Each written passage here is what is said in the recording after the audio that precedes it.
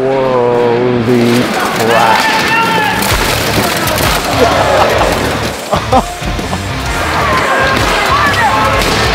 It's like a 1500 street fight. Oh, let's go get closer. There was something that just drew me into this, like I had magnets in my pockets and everybody was wearing metal. This is insane. Well, it'll get more insane the more you sit here and watch it. But this event is Carolina Carnage. Started out as like 6 teams, and now this year we are right around the 500 mark. 44 active teams fighting today. That guy's like 100 of the 200 people probably.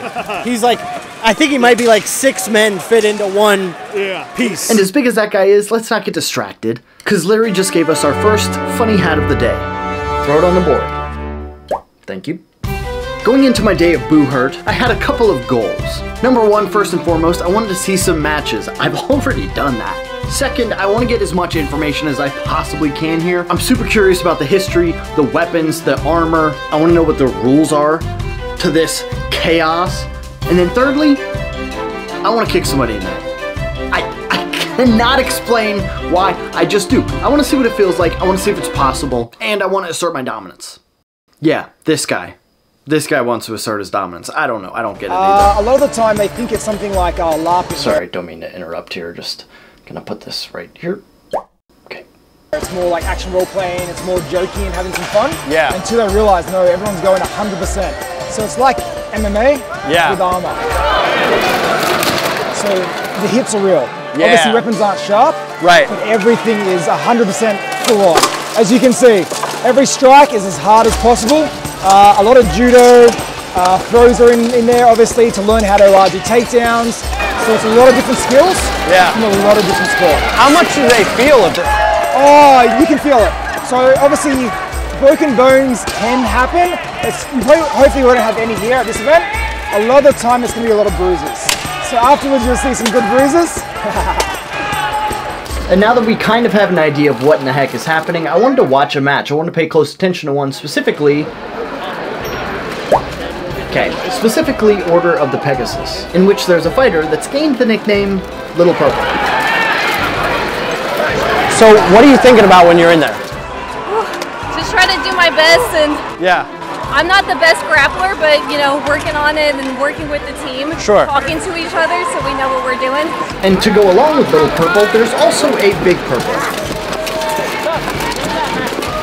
A lot of the times you have to be aware of everything going on in the field to be able to assess your teammate's situation and see where you're needed the most, while also keeping their center position at bay. There's a lot of strategy that goes into what I'm doing. I'm not even thinking about taking down my opponent or even hitting them. And for someone who's not thinking about taking someone else down, Big Purple's awfully good at it. Do you ever like yell for somebody?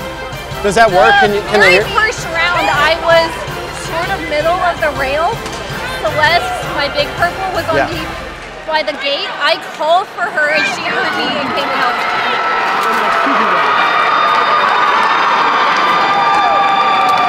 She's like protecting her, look.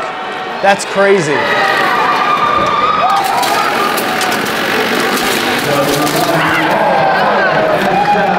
It's almost like they don't know they're being hit by swords. Everybody's giggling and laughing and having a good time. But at the same time, it is horrifying. I think by the time you go down, it's like, oh sweet, I didn't get hurt. Awesome. That's my guess. But I'm sure the reason is more likely because they're wearing 60+ pounds of steel armor, if I had to guess. So you got your rear braces, your van braces, your pauldrons, and then underneath here is called the brigadine. Whoa. You got your legs, your greaves, and then your sabatons. This is the lighter one. Do you know how much this one weighs? I think like 65 pounds. I'm sure you don't, but do you weigh your armor like I weigh my dog? Like to weigh my dog, I'll step on the scale, and then I'll pick up my dog and I'll step on the scale? 100%. Is that how it goes? Yeah. Is it in your bathroom? I bring it out in the living room. It's a little bit easier rather than lifting a suitcase in the bathroom. The bathroom's kind of small. The baggage, or when you fly, it's 50 pounds. Oh, yeah. So that's how I kind of know. Oh, I never thought about that. Yeah, it's expensive when you do overweight bags. So some guys just started wearing their armor on the plane. I'd imagine you'd have a really hard time getting through TSA. Which brings us to a brief oversimplified assumption and explanation of the sport by me, Seth. So it seems like the big guys are kind of being used to like disseminate any wrestling. So if their guy is getting wrestled, a big guy will step in the middle, which makes it harder for the littler guy to get taken down.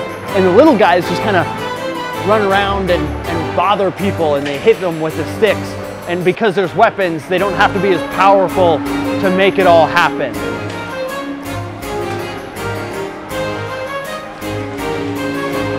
But I don't know, that could just be what it seems like. And you know the phrase, things are often exactly as they seem. Or maybe that's not the case. We're going to do lots more research anyway. Sorry, hold on, reverse it. Thank you. Okay, so what kind of weapons are we working with here? You've got short hatchets, optimized and ideal for in-close clinch work and grappling. Okay. You've got mid-length axes, which are kind of the mixture between striking and wrestling. Okay. The longer axes, you'll see anything over 4 foot, a little bit more optimized for striking. Okay. And then falchions, they're swords that are good kind of all-purpose, you know, and if it was a video game, they're the average across the board stat weapon because no one else can grab it, but you can't either. Your blade is like untouchable. The other thing that you'll see, which you might not think about as much, is the difference in certain types of shields. Like you see this fighter over here with the big oval punch shield. That shield right there, terrible for wrestling. Very defensive. Okay. But a lot of people, they use these very tiny bucklers, the small round shields. Yes. Because it's optimized for striking and grappling. Okay. But it's like, people say, why use a shield at all? Because when someone like has a heavy halberd, it's nice to have just something there. Because like my shield and most modern ones are like fiberglass or titanium. Okay. So it's pretty solid. Buhurt rules, when you touch the ground with 3 points of contact, you're down. Okay. Only time there's like an exception to that rule is if you perform an offensive maneuver. So like you get somebody, you do that, you're good. You know what I mean? But if you just do that in open field, you're dead. Sorry, hold on, pause. Did he say dead? I guess it makes sense, being that this is fighting with swords and it's originated probably like hundreds of years ago. This is rooted in, I'd imagine, historically accurate armor, weapons. At what point did this change from a means of war to this sport? So originally it was a form of practicing for war. Right. So throughout the medieval times, these sorts of tourneys were done. And sometimes they were done on horseback, they would be done on foot. Yeah. We do bigger categories as well. So tomorrow there's 12 versus 12, and we do categories as big as 30 versus 30. And those are different tactics again, different stuff going on. One of the things that people kind of forget is that a lot of the time the guys who had armor are either noblemen who don't really want to be dying a lot of the time. So they would hold tourneys like this to decide things. They're like, that's my bit of land. Or the other guys would be like, no, that's not. That's my land. And then they would get their armsmen, and they would hold tournaments like this. This wasn't like something that was like, oh, remember when they did this? That was pretty sick, let's do it. This was done in the medieval times. The other reason it was done was if you were a hedge knight, so you're a guy that didn't have really a lord, didn't own his own land, but had armor, then how you did in tournaments directly kind of influenced what you could charge for your services. So if you did well at tournaments, that's what a lot of the reasons tournaments are held. You could then turn around and be like, look, I smashed this tournament, I'm a fucking awesome fighter. Yeah, right. I'm worth X. Yeah, right. And then lords who were like looking for armsmen, and then they might find someone like that and go, okay, cool, I'll give you a bit of land, you can work for me. That's interesting. For us, obviously, this sport died off completely and vanished until reenactors in Russia, basically, wanted to go harder. So they were doing like reenactment events, and they were like, essentially, do you know what would be fun? If we did these reenactment battles, but for real. Yeah. And being Russia with no health and safety, no insurance problems, boom, they just started doing it. And from there, it just kind of escalated and grew. Yeah. And it got more popular. And then it kind of went out of Russia to Belarus, Poland, Ukraine, and they all got involved. And then kind of the rest of the world saw it and went, we want to be doing that. The reason the rules are, if you get thrown to the floor, you're done, is because on a battlefield, if you got thrown to the floor, you would, 99% of the time, you were a dead man. Right. Because you weren't getting up. I step on you and I just do this to you. It's so heavy, yeah, right. Well, it's not so much the weight, it's the fact that if I want to stop you, I can stand on you and stick a knife into you faster than you can get up. Which is terrifying. But it's not the point. This guy is Daniel, and he, along with the other fella Johnny, are actually members of a team called Dominus, possibly one of the best teams in the world. You're with Team Dominus, is that right? I am for this tournament. Dominus is a sick name. This is Daniel Krug, this is the captain of Dominus. Nice to meet you, nice to meet you. Yeah. So, I mean, it takes us about 20 minutes to get armour on. Can get it on faster in an emergency.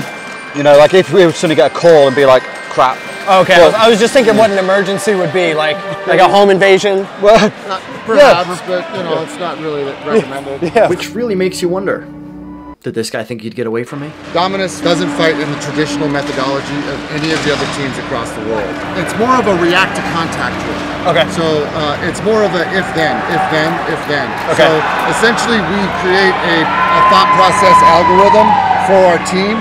So we have positions. We have the 1, 2, and 3 position. Okay. The 1's on the rail, the 2 is next to the rail, and the 3 fights in the middle. So the left 1 and 2, right 1 and 2, middle 3. Yeah. Essentially, most of our plays are based off of an initiation tactic, which would be a lot like a football play, or even a hockey play. Okay. And then moving forward, it's a response tactic.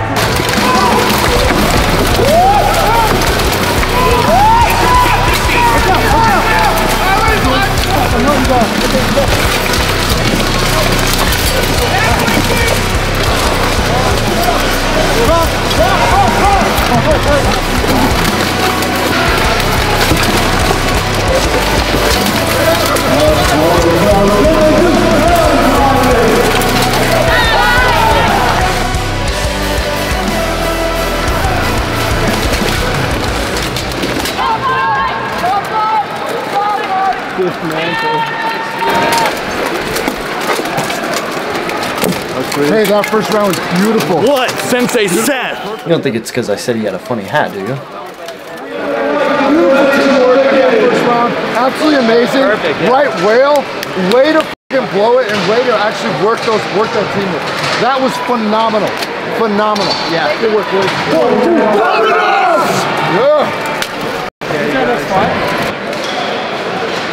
Wonder if they would let me in some of this. Like if they would let me try the armor out. It's 1 o'clock, and you're the same. You're a little bit bigger than me, but not much. So I mean, I could put you in my armor. It'll be put on pretty fast. So obviously, what I wear is very high-grade armor, so it's not as heavy as what some of the guys wear. Okay. Oh, this is really light. Yeah, it's titanium. Huh. Hurts like hell if you get hit wearing it, but you know, when you're a high-level fighter, that doesn't matter. Don't get hit. Well, that and just I'm tougher. Be tough. You know? Yeah. Okay. Don't get hit. Be tough. Okay. You know, the gambeson, my gambeson, obviously is going to smell because I've worn it today. Is it wet? It's a little bit damp, so I can give you my rash guard over there, and that way this won't get damp or. All right. So what are we doing? So you always start from the bottom. As you can see, I put a little bit of padding on the inside. I see that. Yeah. It's to just take a bit of shock out when I'm kicking people. For Because obviously, for you? For me. Because obviously it's steel against my shin. So if I kick someone, I'm essentially kicking a steel post. With the karate, you do, yes. Yeah. You could totally knock someone out with head kicks. Sick. So you're getting a true knight experience here. The what is it? A true knight experience because you got an esquire. You don't normally get this. You usually have to put it on yourself? Yeah. Yeah, I mean, I could do it, but I'd need an instruction manual. And I'll be honest, I don't even read those. I'd probably end up like a poorly put together set of IKEA furniture. But I tell you what, I would not want to walk around in a piece of IKEA furniture while somebody hit me with a sword. So it's probably best to pay attention to the small details when you're putting this stuff on. Because I am going to be getting hit with something today. Wait, is this it? Yeah, that's the armor. Wow. I expected like a big piece over the chest. No. This is what's called a brigantine. It's plates inside a jacket, essentially. Yeah. You know, it stops you getting broken underneath, but as you can feel. Yeah, it's not nothing, for sure. What's really interesting to me is that probably the more times that you wear this armor, the more it kind of fits your mold. And I wonder if the armor starts to kind of become them. Do you know how to swing a sword, or? Yeah, sort of. Sort of. This is a really vulnerable spot. Yeah. If this leg's far forward and I can see flesh, I would be looking for outside shots on arms. Right. Like round here, around the elbow. If I can see a gap, trying to bring it up underneath. Because of the way brigs are, that's always a vulnerable spot. Right. This actually hitting the head doesn't actually do that much as you would think. Yeah. Because this protects you. Right. It doesn't stop the concussion, but it stops the damage to the face. Sorry, what? We've moved on to work on a couple of combinations, but I wanted to feel what it was like to move in this armor again.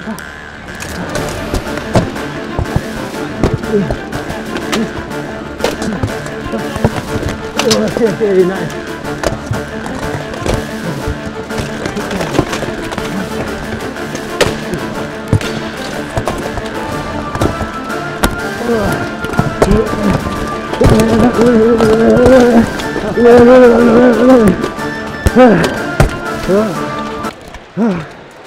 Oh, that's tiring.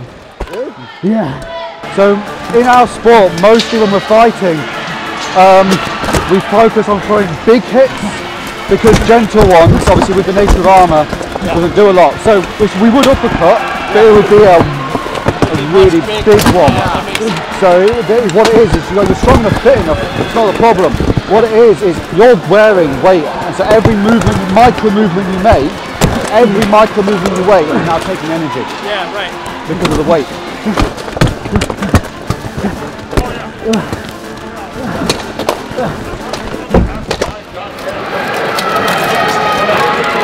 Yeah, kick serves over. No, that's not a good idea. I would not do that again. It was a little harder than I expected to throw the kick. Oh, air. You guys are probably used to that. Yeah. You get a lot of CO2 backwash.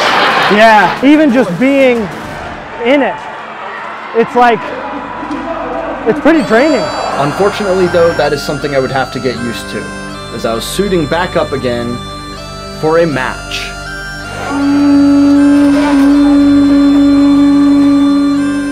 Yes, you heard that right.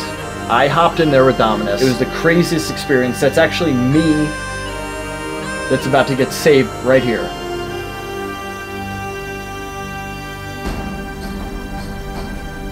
Let me tell you, it was a wild experience. I've never felt anything like that. And no, don't panda me. I'm supposed to be in the thing. Okay, it's not me. I'm not in there. But boy, am I glad I wasn't. I guess it would be fine if I was in there and Dominus was on my team, because those guys worked together so well. They went on to win every single one of their matches, and they left with a first place trophy. A lot of the teams here have really opened my eyes to how much more tactical this sport actually is, rather than what I thought before of just a big guy and a little guy working together to do shenanigans. Not a lot of shenaniganing anymore. Y'all are insane. I don't even know what to say. Y'all just kill it every time. Yeah, teamwork is everything, man. Also, staying on the rail keeps you safe too. Like, there's a lot of people like running around, and like rail discipline keeps you from catching crossfit. Yeah, it's like a high variable problem that you're solving, where you have to be thinking of like, what are the 4 or 5 most likely things my opponents are about to do? Right. The 4 or 5 most likely things that I was going to do were all starve. I was hungry in a medieval horse that couldn't greet people. He's got no hay. Good sir, I'll give you a combat for 3 heated dogs. We're gonna sit down, we're gonna actually just watch. We've been so deep in the action that I haven't really gotten to fully appreciate it as a spectator sport. I've just been learning everything. Sir, where can I find a heated canine? Even the hot dogs come in armor. Don't edit this. So it makes you wonder if this is a sport that's been around for hundreds of years. Most likely, along with the sport, they had these markets too. Like, they were probably culturally not too different from it is now. Like, there's a bunch of people who all had the same hobby, who are all super interested in doing something, who weren't like trying to fight in a war, but were like, this is sport, I want to prove myself and test myself on something I enjoy. And then surrounded by them were like a bunch of things that were closely associated with it.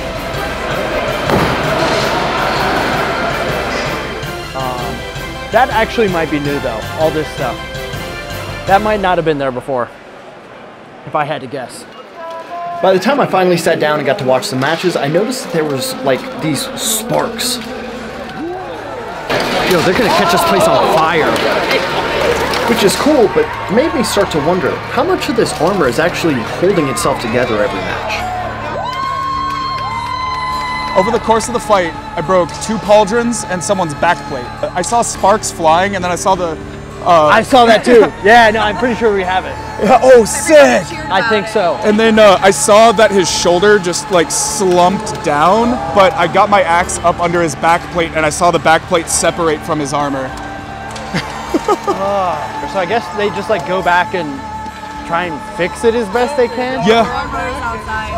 Yeah, if you haven't seen them yet, there's like a whole blacksmith setup. I'll see you guys. I quickly skedaddled my way over to Got a blacksmith stand to see what is essentially a pit crew of medievalry.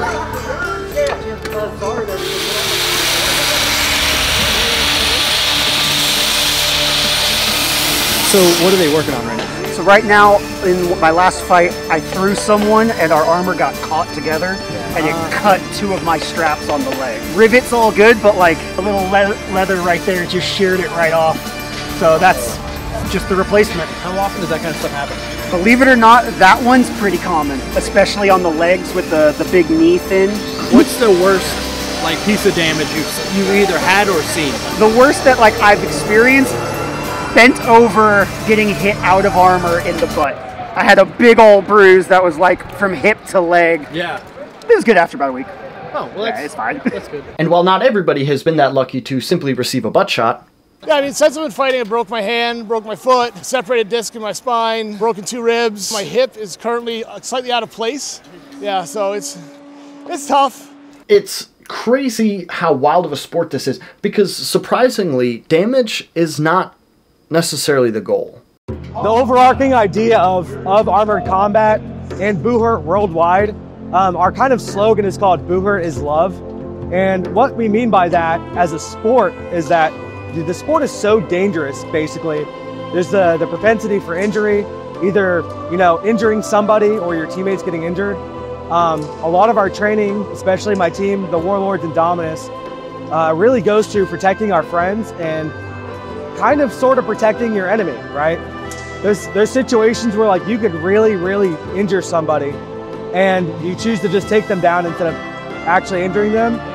And part of that is just mutual respect for the consent that goes into fighting, right? Like they're consenting to you hitting them with weapons and you're consenting for them to hit you with weapons. And that whole component kind of just revolves around love for your teammates and your enemies.